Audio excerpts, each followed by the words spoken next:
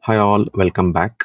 So today we are going to discuss a new different SaaS tool which is called as Abacus AI, which also helps in the vibe coding, right? So you can build the entire set of application and also help in different set of tools, right? So let us dive in and check what it can do and related part.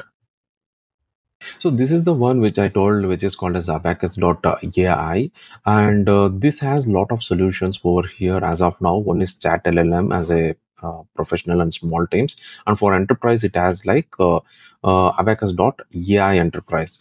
So now you can see the ChatLLM you have like access to top AI models, Deepagent, Code LLM, and App LLM.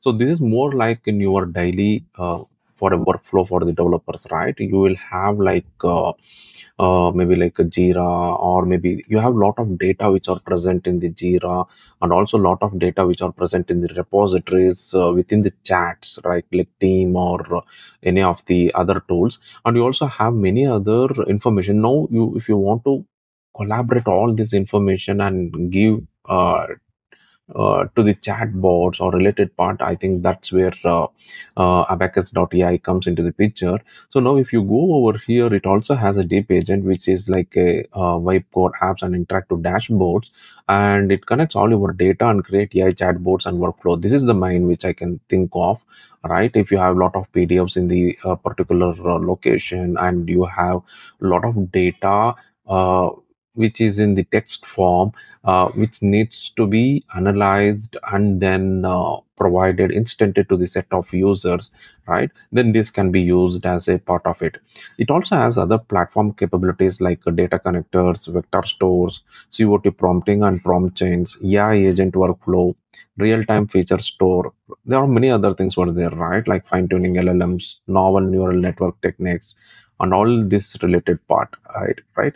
So now you can see this is the one which I wanted to explain. Like it's like create an AI for your organization, right? If you have an organization where you have a teams where working on different scrum, right?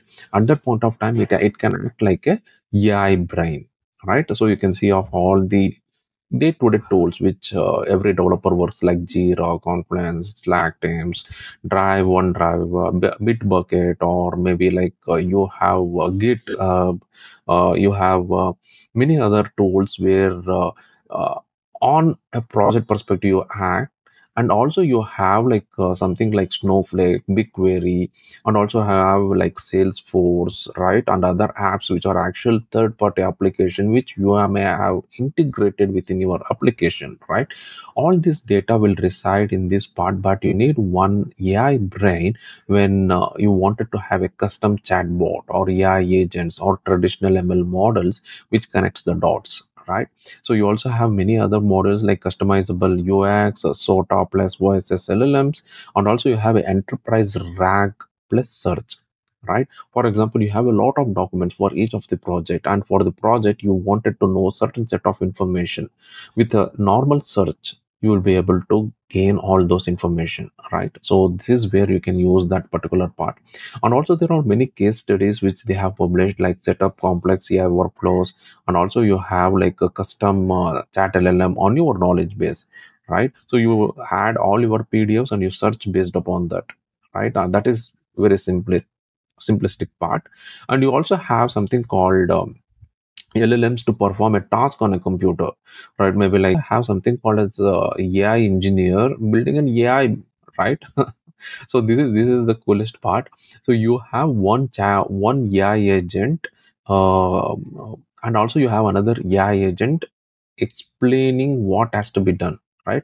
So you can save over here execution results and all those things were there. You can send email replies and then send approved replies. Okay, so you that means if some of the automations is there, you can do via email replies and also the approved replies. So that is one part. And also you have like a plug and play code snippets. You also have wrangle data at scale using the SQL or Python. You also have a pipeline for complex processes and agents. So this is mainly like you have see pipelines mainly you will be using for DevOps, right? Or like having the build, making the build run, and checking out and deploying to the environment, different environments. You use the pipelines. So now you wanted to automate that complex process via agents, right? So that is also available over here. Get a complete picture of your data in one shot, right? So this is one of the things where, like, for example, maybe like you have the monitoring related part. So you have different modules inside your application. Now you wanted to know, like, when the actual customer uses, whether he uses the complete uh, AI models within that particular part, right? So that also over there. And also you can visualize the streaming data in real time, right? Like okay, maybe like you can take a real example, something like if you have take an example of big bullion day or Amazon Prime Day. You can see where the uh, what do you say, like requests are coming, right? Where the more request for a particular type of product, if it is electronic product, if it is a type of product which is already there inside the system on the entire geography of your model, right? So, and how it can be catered, you can see all those demographics over here. You can streamline that particular data in real time.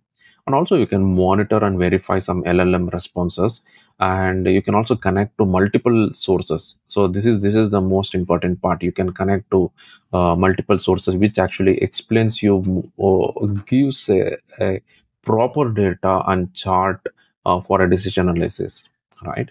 So that's how the Abacus AI is there. Yeah, this it's like a cost of $10 as of now. If you wanted to go ahead and have some experience hands on with this, so I've actually like logged in, and yeah, uh, still needs more hands on with this tool so that I can give more information on this particular tool. Till then, thanks for watching.